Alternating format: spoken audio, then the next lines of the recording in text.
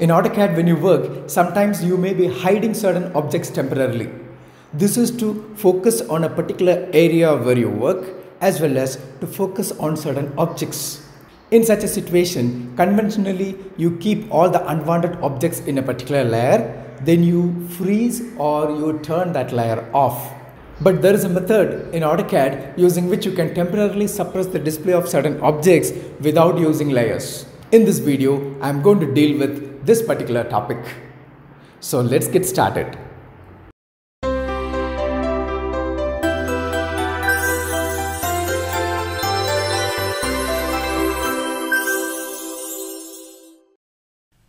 I'll start with the first method to hide objects in AutoCAD, which is pretty straightforward. I have a plan over here, and this is a dining area. I want to incorporate some details on this dining area. So I just want to temporarily suppress the display of this dining table. So all I have to do is, you can just select the dining table, right click and click on isolate. And here we have hide objects option. Just click on that. So the dining table is hidden. Now if I want to get it back, just right click and go to isolate, and you can click on end object isolation and the dining table is back. So this option will let you hide any desired objects on the screen temporarily, and at any point of time you can bring those objects back. Now there's another option by which you can do just the opposite. Suppose if you want to retain only the dining table and if you want to hide rest of the objects, all you have to do is just select the dining table, right click, click on isolate, and here click on isolate objects. Now just the opposite happens. Now if you want to get all those objects back, just right click, isolate and click on end object isolation. Now all those objects are back. Now we come to the next method to hide objects temporarily when you work, that is by using the erase command. Suppose if I want to hide this dining table temporarily, all I have to do is just click on erase command and select the dining table. Now just give enter. Now the dining table has disappeared. Now I can easily get the dining table back by giving the oops command. So I'll type OOPS for oops. Oops command restores the most recently erased set of objects. You should always memorize that it restores the most recently erased set of objects. That means if you have planned to retrieve that particular object which you have erased, you should not erase any other object by mistake. So you should be keen in that. Next, I'll show you the procedure to hide an object from plotting.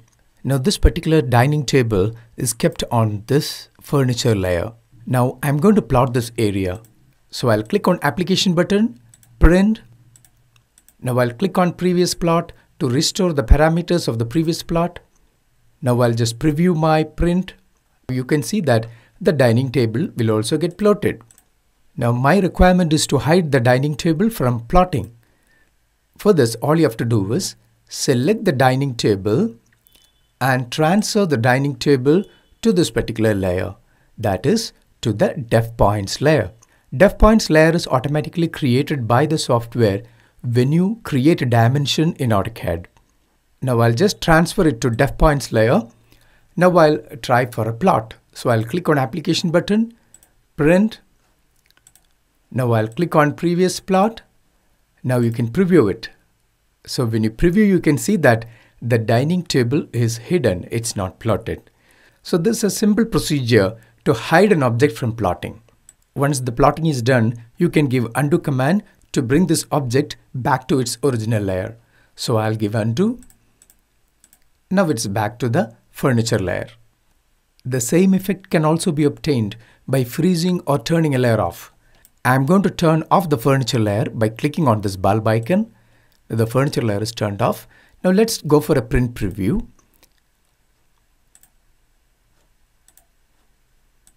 Now you can see that all the objects in the furniture layer is not displayed. But if your requirement is just to suppress the display of that dining table, that cannot be achieved using this procedure. Then you have to create another layer for the dining table, transfer the dining table to that layer and turn off or freeze it. But here, Defpoint will always remain in AutoCAD whenever you perform dimension, so you don't need to create an additional layer. Hope this video was informative.